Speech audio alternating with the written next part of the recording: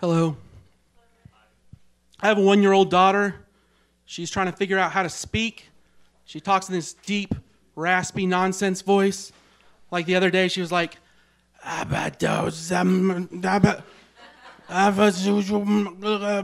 Mama. And my wife was like, oh my God, she said mama. And I was like, yeah, I think she put a curse on you. Like, maybe we shouldn't get her baptized. She might vaporize or something. I was on an all-white double date at a Mexican restaurant.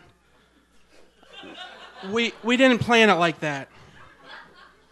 And my wife's friend's boyfriend ordered his meal in Spanish. And he thought we were all going to be really impressed. Like the waiter was going to be like, this gringo is my essay. I wasn't impressed. I was so embarrassed that I didn't even want to order my food with the Spanish names. I was like, yeah, could I get the ground beef wraps? And one of those lemon lime slushies made with Joseph Crow. Like I said, I'm a parent. When I was a kid, my mom used to always worry that her kids were going to become like the music that they listened to. Like if they listen to a lot of gangster rap, they might become like a thug or a drug dealer. Or if they listen to a lot of death metal, they might start worshiping Satan. And I think there might be some truth to that. Because my younger brother listens to Ingrid Michaelson and Regina Spektor, and nobody likes him. I'm an amateur comedian. I'm a big fan of that First Amendment, freedom of speech.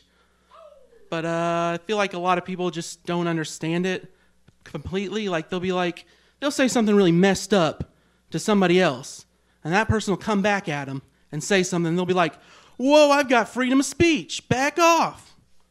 Like the First Amendment doesn't work where you can use it against somebody, and then they don't get a chance to use it back at you. You're thinking of the Second Amendment.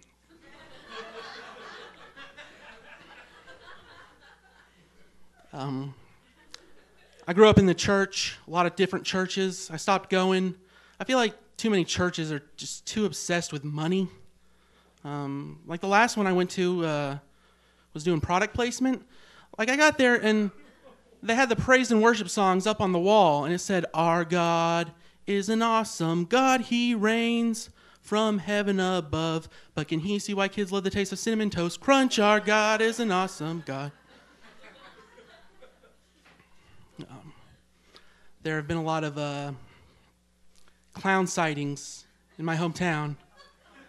People are freaking out. They're so scared of clowns. And I just feel bad for like regular clowns who are just trying to be funny.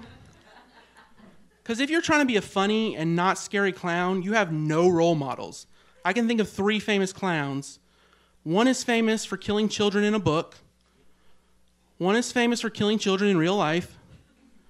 And one is famous for selling hamburgers, which are killing children in real life. I was on Pinterest, browsing Pinterest. I saw this woman who posted a picture of Michael Vick in a button-up shirt looking really good, and she put as the caption, sexy chocolate. And I thought that was the best nickname ever, because Michael Vick is so handsome and so bad for dogs. All right, thank you. My name is James Etchison.